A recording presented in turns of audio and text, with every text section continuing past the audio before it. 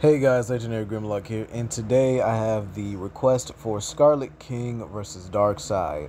Without further ado, let's begin. And due to Darkseid's current retcon of him once being a farmer named Uxas and becoming the Lord of Apocalypse after killing dead gods and absorbing their power, Darkseid, was born.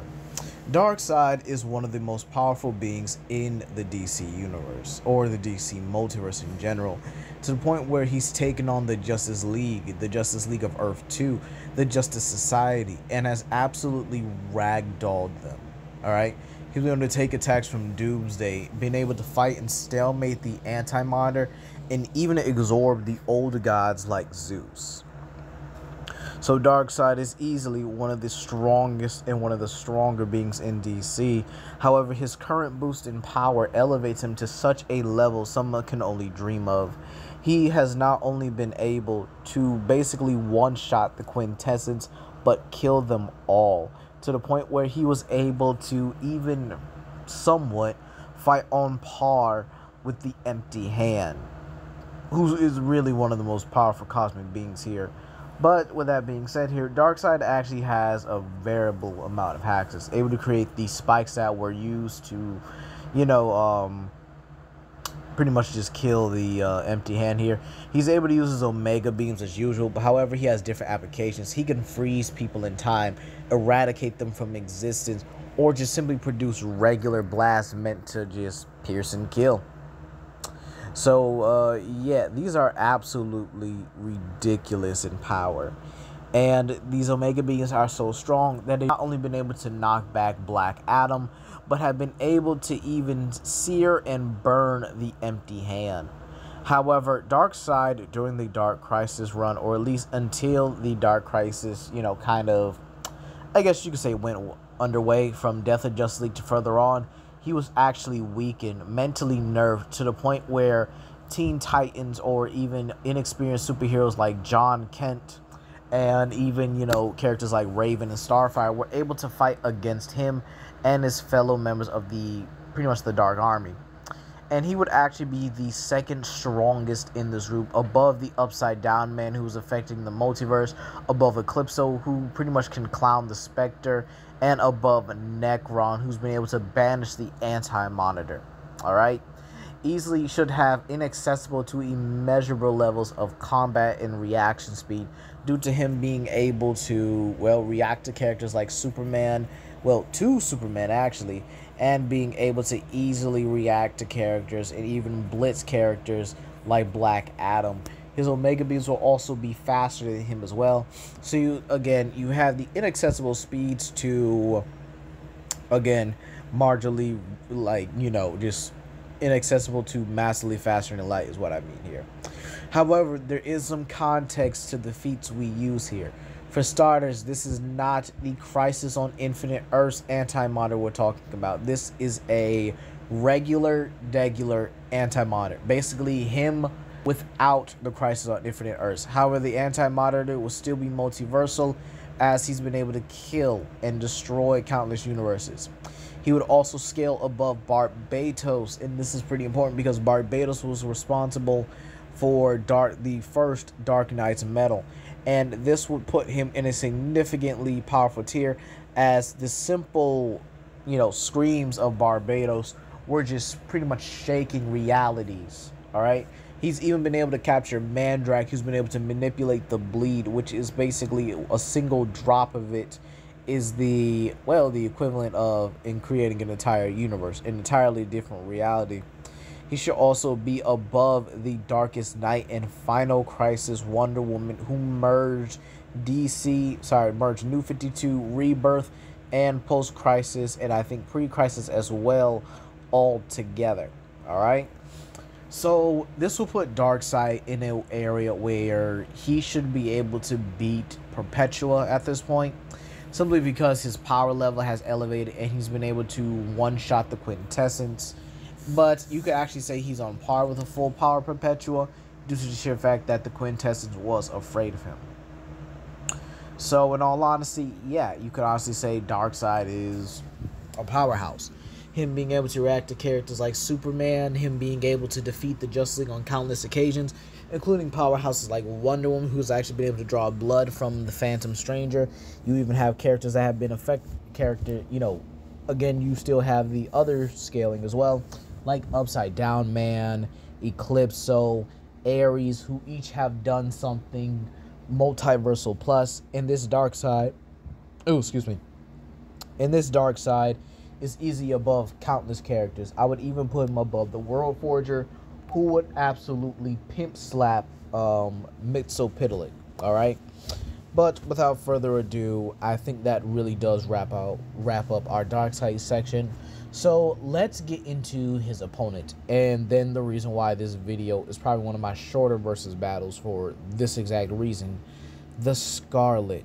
Now, this is incredible. The Scarlet King is one of the, I think, first few entities to exist in the SCP verse. He can't even be resurrected.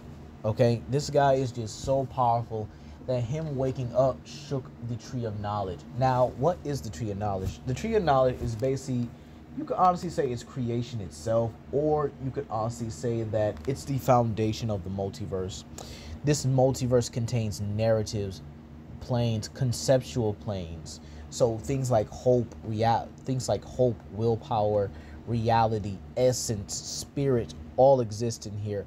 You even have cosmic waves, these conceptual entities as well. And he was able to threaten beings that serve the Almighty, who's basically omnipotence itself. Okay, so he's threatening literal omnipotence. I would also count that as omnipresence as well, because omnipotence kind of goes in with the omnipresence of, speed, dimensionality, and the Almighty is able to exist in so many planes, including things like the narratives, narratives basically, like, he basically exists within the plot. And the Scarlet King literally not only being waking up, but just the sheer amount of power it would take to resurrect him would be astronomically just too much, and would shake and maybe even fracture the Tree of Life. Speaking of which, in a battle with Hevel, he was able to tank a flood that flooded all of creation, and he survived this. Casual, like it just nothing wrong with this, bro. Just said, yep, that was a horrible flood, but I'm fine, right? So he's able to survive a flood that was flooding dimensions and even narratives themselves here. And again, you're going to see why this video is so short for the reason. You have it's basically transfinite multiverses. Now, not multiverse, multiverses. You hear what I mean? Multiverses, meaning more than one multiverse, and it's transfinite. Or if you really just want to basically let me simplify it, it means you have a sub amount of infinite multiverses that the Scarlet King is able to simply just threaten. There's nothing it's nothing out of his reach here. And he was able to kill Hakuna and the serpent who served the Almighty. All right. Now, I hope I did do my research, and I hope I kind of, simplified this here. But let's really talk about this and why, this match is going to be quick. So, to start off with the Anti-Monitors retcon, we all know that in New 52, a lot of things changed, and this included the Anti-Monitor. Co-IE, or Crisis on Infinite Earth's Anti-Monitor, is basically a combination of Warforger, the Overmonitor, and the Anti-Monitor together, but corrupted by Perpetua. Okay? That's basically what happens here. Plus, the sheer fact that Darkseid doesn't scale to empty hand. If he did, this match probably would have been a lot longer, especially with the scaling of the empty hand here being that can threaten the narrator itself, or basically the reader or the narrator, whichever one you guys want to say. Let's just say both for pretty much just fun's sake, right? But the Scarlet King himself is just so monstrously powerful. It's bad, all right? And it's kind of like the Rayquaza versus Bezo Bufo video, but worse, alright? And here's the reason why. It's basically like Darkseid is at the Multiversal tier, yes. But the Scarlet King is in that tier. You're at it. You're there at, basically, you're there at the building, but the person you want is in the building. You know, he's already in it. Yes, you got there, but he's in that tier. And he has so many layers into that tier that you're not going to be able to beat him. For example, let's give this a good example. Unicron versus Galactus. Alright, this is basically what this match is representing. Galactus is powerful, yes, an Multiversal entity. But Unicron embodies that. And it's the same thing here. The Scarlet King embodies this category. He's basically just gonna hold, it's like he just holds out his hand, grabs Darkseid, and Darkseid can just try to destroy his fingernails, and it wouldn't work. The Scarlet King is just an absolute monster. Y'all just did Darkseid dirty on this one. But I love y'all requests though. This was actually a pretty good research for me. But anyway, let me know what you guys think down below. Do you think Darkseid has a chance?